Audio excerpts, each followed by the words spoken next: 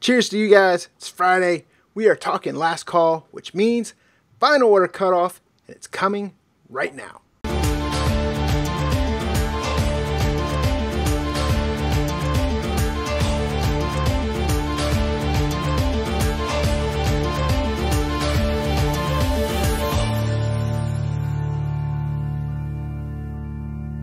Hey, what's going on, guys? It is Brian and Jack with Simpleman's Comics, helping to amplify your comic book collection through integrity and community.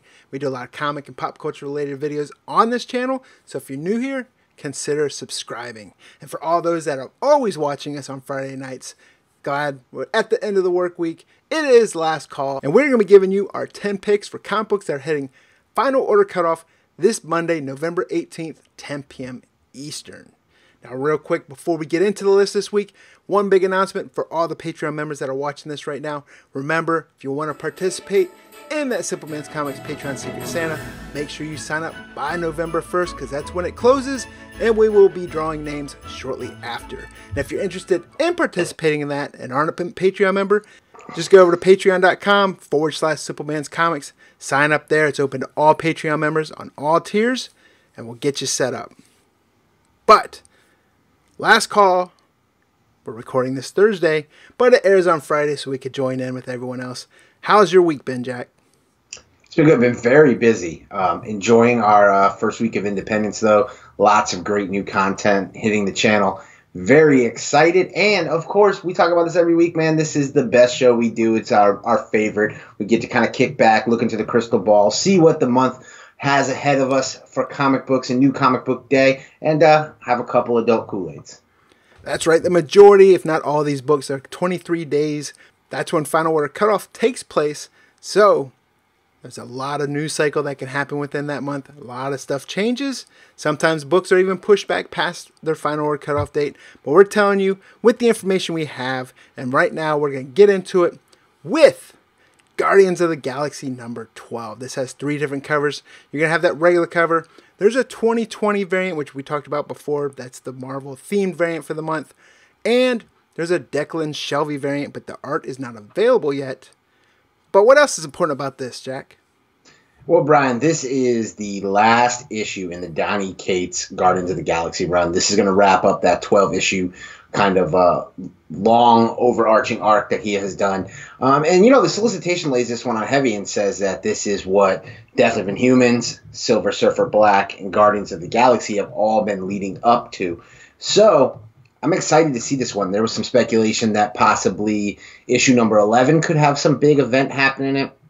Didn't happen. I would expect Donny Cates to go out with a bang. So this is one I can't wait to read.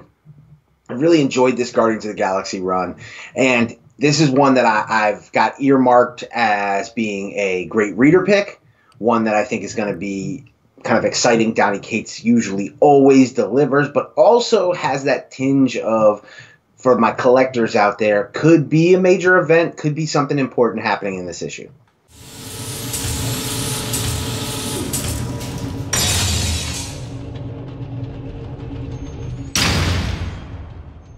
Keeping it cosmic, but moving over to DC, we're talking Far Sector number 2. We talked about Far Sector number 1 on this very show before final order cutoff. It seems to be a hot title that just released this past week. Time will tell because it's still a couple days after release, but it's definitely a hot title. What about issue number 2, Jack? Well, Brian, yeah, you said it. Time will tell, but I gotta say that this is my pick of a DC series to be paying attention to, and I think issue number 1 is gonna have some legs for some time. But I also think issue number 2 is an issue to be on the lookout for. It's one not to sleep on. You mentioned there's only one cover, right? So this is a book that I think even DC maybe is anticipating a major drop off in orders. But the reason why we saw prices spike so early in issue number 1 was because there was actually a shortage of available issues compared to the market. We had a lot of Simpleman's Comics family members mention that they did not see Far Sector on their shelves on New Comic Book Day. And we're talking issue number 1, a new series. And I think a lot of that is due to coming from Young Animal, which is kind of a smaller imprint within DC Comics. Issue number 2 is definitely going to be interesting from a reader standpoint. I am excited. This is a kind of like a whodunit murder mystery, right, Brian? So, you know, you got to kind of stick with this one and check it out. But also, again, for my collectors out there, especially you key collectors, we got to figure out who that flying character at the end of issue number 1 was. And when is that? That's definitely, if it's a new character, definitely just a cameo, right? So we got to see when that first full appearance is going to be. So keep an eye out for issue number 2. It's one that is definitely on my hit list, and that's why we're talking about it right here on the Last Call show. Right. What if it's a DC Warner Brothers crossover and it's Roadrunner? Yeah, I don't know about that. That would be massively disappointed. Beep, beep. But I agree. Love the first issue. Really looking forward to pick up that second issue. And we're letting you know right now that it's hitting final order cutoff this coming Monday night.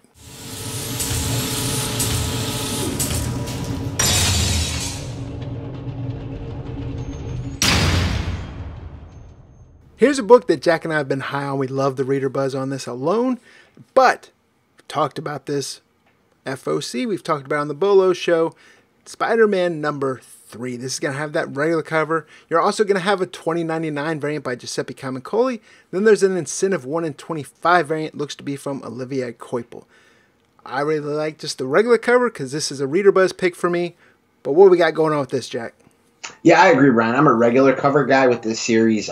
This is one I'm putting the set together. This is a series where I think that's where the long-term value is going to be placed, but it's definitely a reader buzz series. Now, I loved issue number 1. Issue number 1 was probably in my top 5 favorite comics of 2019, which is probably a piece of content we'll do at some point on the channel come the end of the year. But issue number 2, to me, was a little bit of a letdown. It's always hard when you have one of those like action-packed banger issues to like kind of follow that up. I remember almost feeling the same way with Absolute Carnage number 2, but maybe not quite to the extent. But issue number 3 has some big promises in the solicit. They say, if you think you know what's going to happen with May and Peter, you have no idea. So we'll have to see what kind of torture J.J. and Henry Abrams have in store for our familiar, Spider-Man characters as we really get into this Benji Parker story. But, I'm all in for this one. I've got my Spider-Man shirt on, ready to check out and see what New York's favorite hero has in store for us. Right, I agree. I thought issue number 2 was a little bit slow, but I kind of expect that considering it's being written by J.J. Abrams and his son. You get that whole screenwriter, I think, feel to it. So you're going to have the number 1 issue, you're going to have some character building, but fully trust J.J. Abrams on this. We're both big fans of this title. I enjoy this, just like we've both talked. I enjoy this way better than the regular Amazing Spider-Man title right now. Absolutely. Not even close.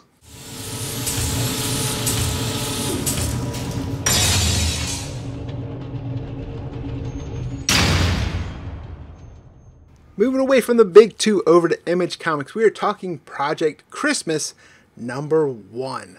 This is going to have a regular cover. There's a variant by Frank Quitely. There's also a black and white Quitely variant, as well as a blank variant. But this one's pretty interesting, don't you think, Jack? Definitely, Brian. Now, this is one where I can already see people complaining. I can see my readers going, how can I get excited for something when I don't know what it is? I can see my speculators saying, well, I'm not going to speculate in a volume 2 because we know that tends to not quite hold the weight of volume 1. But I'm going to throw all that out the window, and I'm going to say something to you, Brian. You and I have talked about this. We got to keep comics fun, right? This is a unique and interesting idea. I have so many questions about it. This is going to be a surprise. Are these books going to come bagged? Are they going to come sealed so we won't know till after we buy them and open them?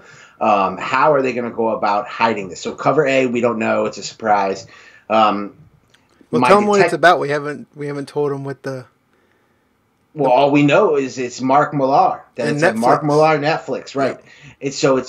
You got to go back and look at Mark Millar series, and you got to kind of sit there and say, well, what could it be? So we know that there's a Frank Quitely variant that immediately makes me think: is it Jupiter's Legacy? Yeah. Is it a follow up? But they've already done a follow up to Jupiter's Legacy. So is it a volume 3? It says it's one of his most popular series. Now they could. I have a feeling. This is just my gut feeling, Brian, that the Frank Quitely thing is kind of a a red herring. That's just to throw everybody off. And, you know, in what direction could they be going? It's not a Kingsman thing. It's not some of these already adapted properties, because those aren't part of the Netflix deal. So we know that it has to be one of his ones that haven't hit the big screen yet. I would think that it's not one of the newer ones that he recently did, like Magic Order or Reborn, just because, I don't know, would you define those as kind of like one of his most popular? I would think it's going to be something that's had some time to really enter into comic book lore. But again, this is all just speculation, I'm guessing. But this is what makes it fun. I think this is a unique idea. I don't think it'll necessarily be duplicated by a bunch of people. But we see this in comic books when these kind of like gimmick ideas come up. They tend to work the first time you do them. They don't tend to work the second time. But I think this is cool. And that's why we're talking to you guys about this on the FOC show. Because if this gets any sort of heat, I think shops, Brian, are going to be leery of ordering a lot of these. And, you know, because you just don't know what you're getting. Unless they get leaked information from Image or from Miller World directly, I think that they will be cautious. And that could lead to a smaller print run. But we'll have to wait and see. I think that collectors will be curious and want to go in and buy this book on New Comic Book Day. So this may be one where you go ahead and put in your order for this FOC, which is why we're talking about it here. Yeah, I think the anticipation and the I don't want to say gimmick, but, you know, the art of how they're publishing this will far outweigh the end result. I might be wrong, but whatever the book is, I think when the book comes out, I think there's going to be some excitement, but I think the anticipation is higher than what the result of whatever the book will be. But who knows? Never know. An example similar to that is Die, Die, Die, the way Kirkman did that. That book, some love it, but it's not necessarily like a Kirkman classic. But the unique way he went about releasing that book, just dropping it out of nowhere in stores, I just like to see comic publishers innovating and trying things new. That's what makes the hobby fun. So this to me is cool.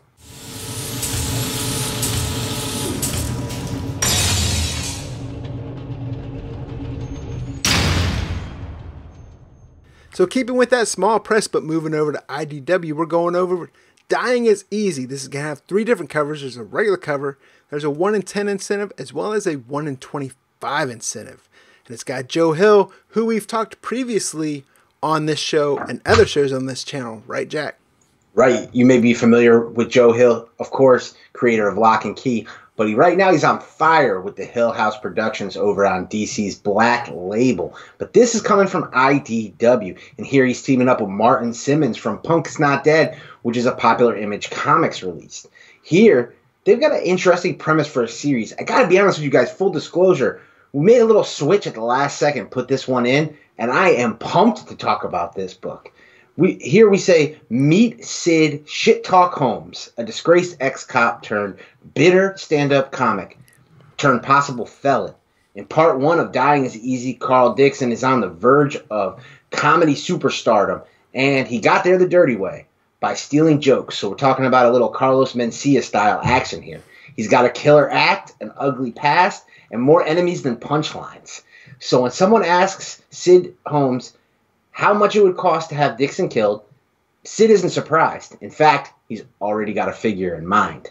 Now, this one sounds like a movie or a TV show. They talk about part 1, so you know they're going to build on the story. Joe Hill is a guy that's kind of got that Hollywood touch to him. And, Brian, we've talked about kind of the formula for IDW before, right? That if they've got one of these 1 in 25 incentives, it's something to pay attention to. Those books tend to be scarce. That's right, Jack. We've talked on this show as well as others. Whenever IDW has a 1 in 25, that's something to look out for because we don't see it that often. Usually when they do, it's for something big. So if I can get something, I'm definitely going to get that 1 in 25 cheap and before final order cutoff. Yeah, and this almost slipped past our radar, Brian, so I know it's going to slip past some other people's.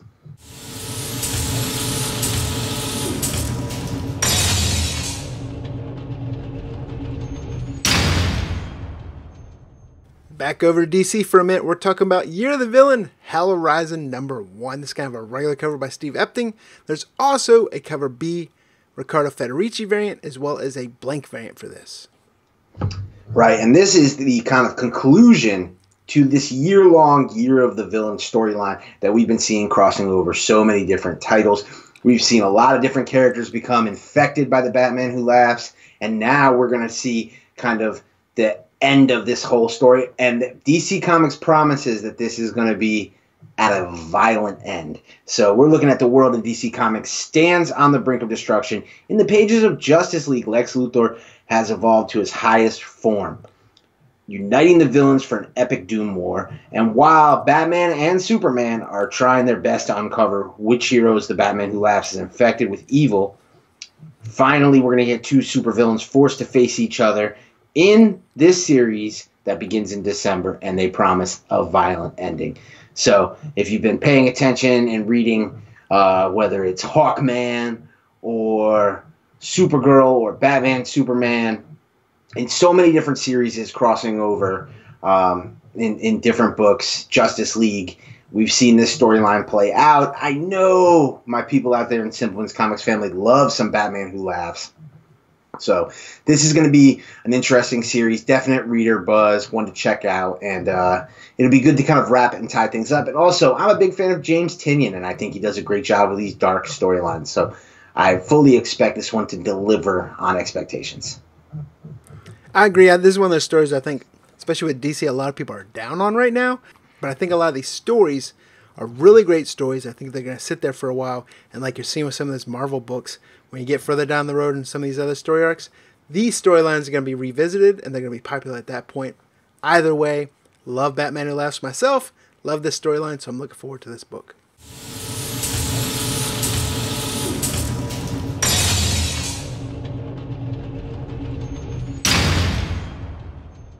Red Mother #1. This comes from Boom Studios. This is going to have that regular cover by Jeremy Hahn. It's going to have a regular price variant as well as that regular priced FOC variant that they like to do right before final order cutoff. That's why we like to mention books like this on this show.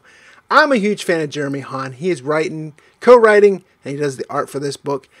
If you've read a book titled The Realm, Jeremy Hahn is involved in that. Love that series, so I'm interested to see what's going to happen with this book. I love the solicit, but Jack, tell us more about it. Well, after losing her eye and the man she loves in a brutal mugging, Daisy McDonough is left trying to put the pieces of her life back together. Just when she begins to think she can heal, move on, she begins to see strange things through the new prosthetic eye, and the Red Mother sees her in return.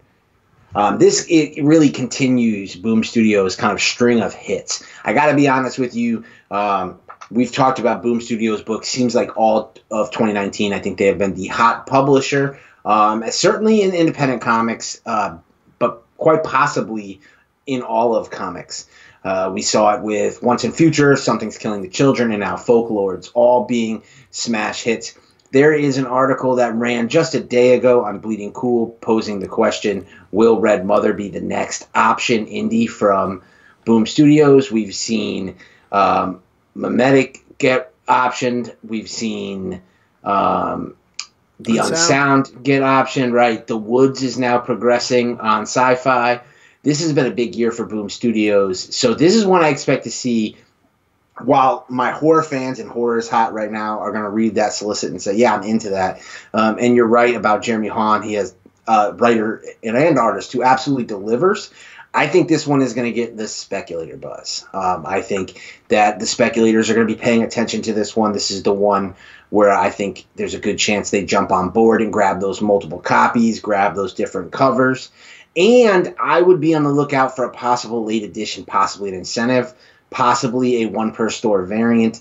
Now, we don't get that information at FOC time, but we want to make you aware that this has happened in the past. We didn't have the information of those variants with Folklords. We got the 1 in 25. Literally the day we were shooting the FOC video, the one-per-store wasn't announced till a couple days before the release of the book. But we want to make you aware of that. This has all of that speculator buzz going for it. This has a lot of attention of a lot of retailers out there. This isn't going to be a micro print, right? This is not going to be a 3,000 printed book, but we're still talking about a book that with the print runs that Boom is putting out there, certainly leaves meat on the bone. And it's something to be on the lookout for and pay attention to. I think this one is going to be talked about a lot over the next 23 days.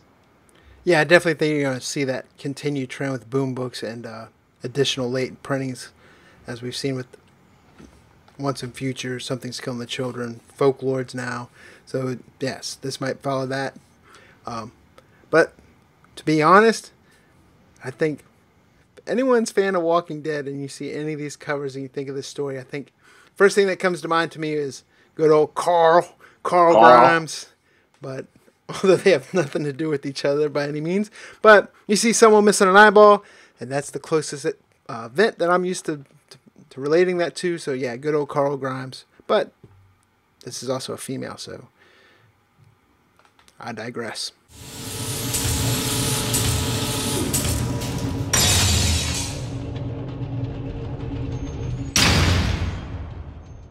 Now, Marvel wouldn't be Marvel without some like epic event or one shot that had a bunch of different writers and a bunch of different artists, and we're getting that right here with incoming #1. This is going to have writers involved such as Jason Aaron, Greg Pak, Al Ewing, Donny Cates, Chip Zdarsky, and it goes on, as well as a bunch of different artists involved. And of course, sticking with Marvel, there's a bunch of different covers for this. There's some of them that are important. There's a couple J. Scott Campbell, there's a Women of Marvel variant. There's a Hidden Gem J. Scott Campbell variant, but there's also a Patrick Gleason Premiere variant.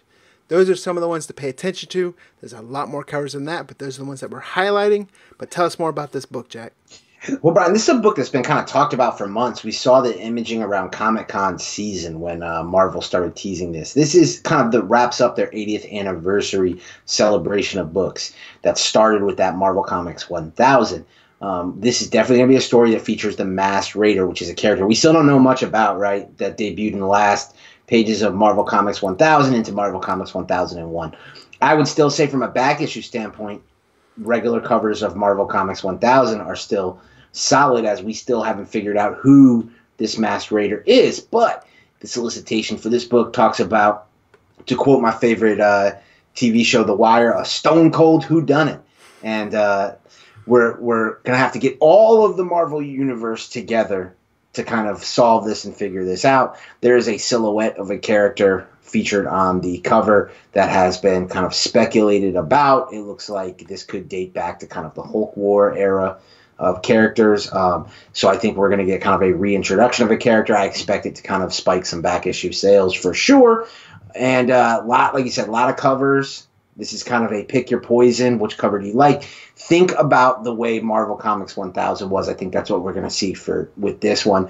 But this is going to really wrap up everything Marvel's been doing from a overarching publisher standpoint in 2019 and kind of set us up for whatever their next program and move is going to be in 2020. So if you were in on Marvel Comics 1000, 1001, if you were, taking part in some of these major storylines that have been going on in 2019, I think this is one that you'll have to grab at least a reader copy of, right? I think this is one that like every Marvel Comics reader, no matter what series, whether you're an Immortal Hulk guy with Al Ewing, like you mentioned, whether you're an X fan with Jonathan Hickman, who I think you didn't mention, whether you're Donny Cates with Venom or Absolute Carnage, no matter what, Jason Aaron with Thor, I think you're going to have to grab this one and kind of see where this progresses.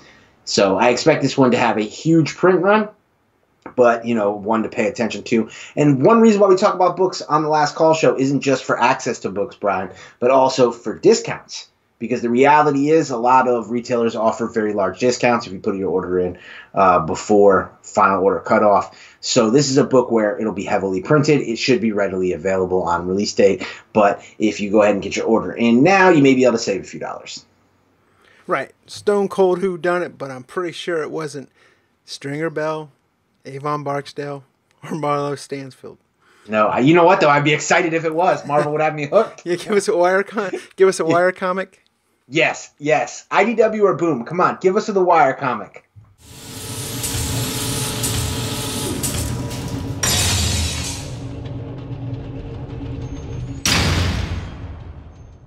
Moving back over to IDW, it's been a while since we talked about some Ninja Turtle heat, but we got that Centennial issue with Teenage Mutant Ninja Turtles number 100.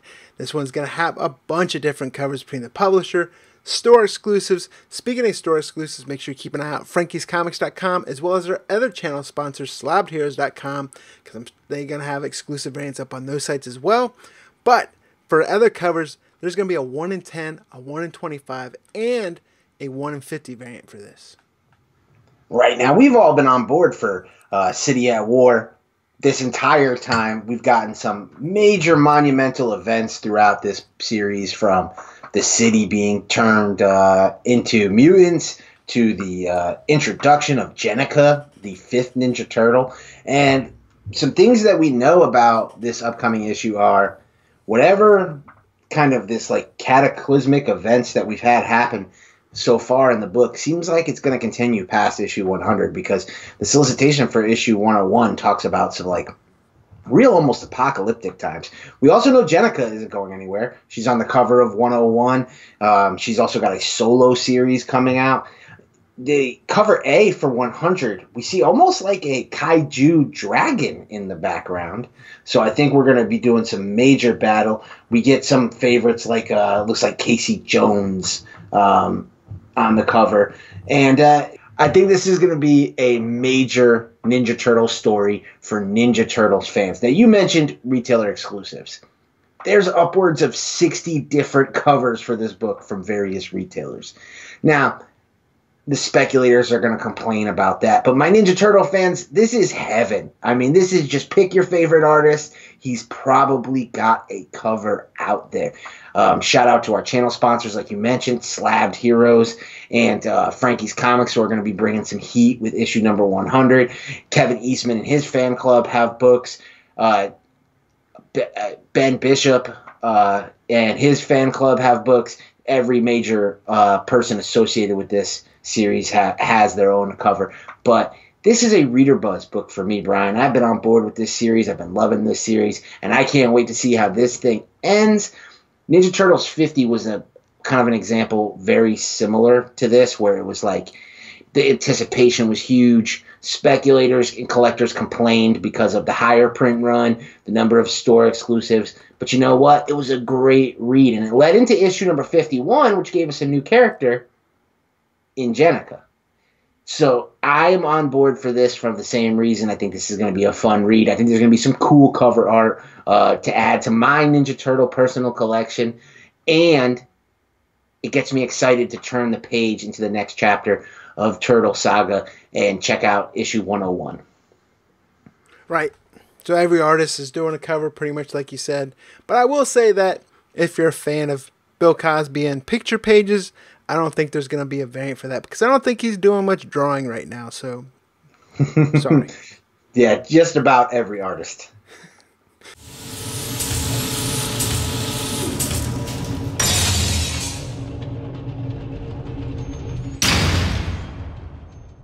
Then the last book we're going to talk about is Venom number 21. I believe this kicks off that whole Venom Island again, but this is going to have numerous covers as well. There's a couple store exclusives, as well as there's the regular cover. There's a Kerry Randolph 2099 variant, there's a Mark Bagley variant, and a Paolo Rivera variant. Right, and the solicit for this one doesn't give much information. It just says, Venom Island begins here. Enough said. So, you know, that's all they're giving us. They're just hitting us with the enough said. Yeah, it says, you are here with the map. Right. That's it. And that's all you need to know. So we know that this starts off the next Venom story arc. I think that if you've been reading Donny Cates' run on Venom, there's going to be something within this issue that lets us know kind of where we're going. I think first appearances aren't out of the question. Deaths aren't out of the question. Donnie likes to start off with a bang. The other thing is, for my back issue Bolo people, I'm sure you're aware of this already, but Amazing Spider-Man 347, that is the first appearance of Venom Island. That book has gotten a lot of attention. It has that great Todd McFarlane skull cover. That is a back issue to be on the lookout for if you can get it cheap, especially leading into this issue. But this book releases, usually these books release 23 days. Some of these Marvel books that we're talking about that have a FOC of Monday the 18th actually don't release till Christmas Day, and this is one of them. So this is one that I know I may have to figure out. I don't know how they're going to do that, right? Because like a lot of shops aren't going to be open on Christmas Day. So is this going to be a day after Christmas thing? Is it going to be are some shops going to be slinging some books a day early?